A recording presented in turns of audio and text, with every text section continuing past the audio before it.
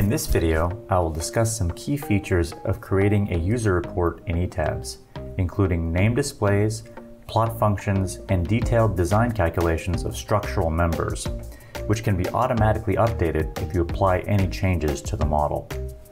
There are a couple different ways to access the user reports. First way would be underneath the File menu.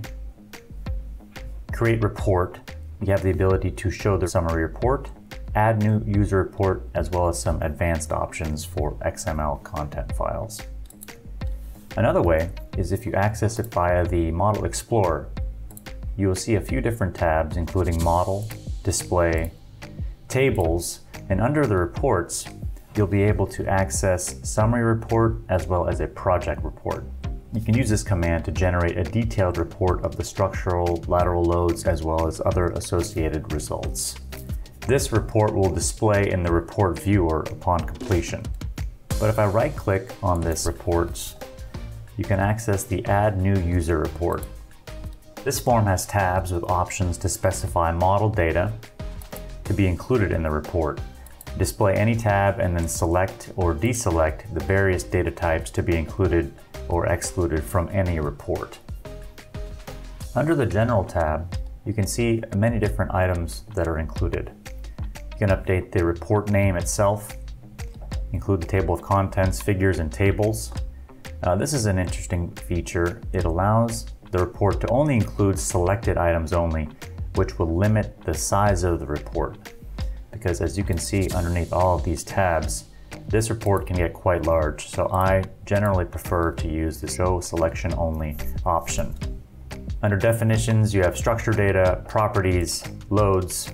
Under Assignments, you can get very detailed as well, joints and frames.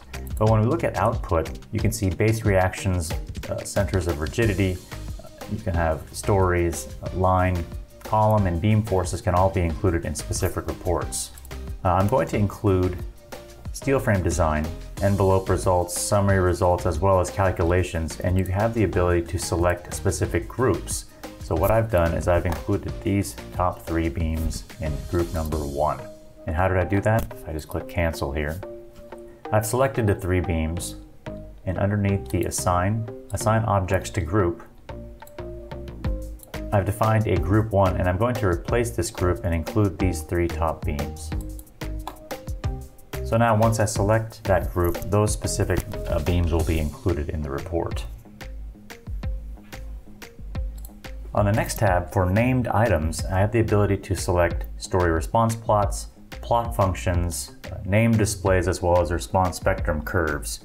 So once the analysis has been run, if I go to the Display tab, Display menu, you can see I have the ability to select story response plots, response spectrum curves, plot functions, as well as I can save name displays. So once I select any of these, that is how they get populated underneath the Add User Report named items. So you can see here, I can select each one of these to be included in my specific user report. So now I'll just click Create. It just takes a minute to populate. Here's my user report number 1. And as you can see, all the items I selected are now included. If I just go through a couple of these, I can click on Named Plots. These are the ones I'd selected to be included. Plot functions.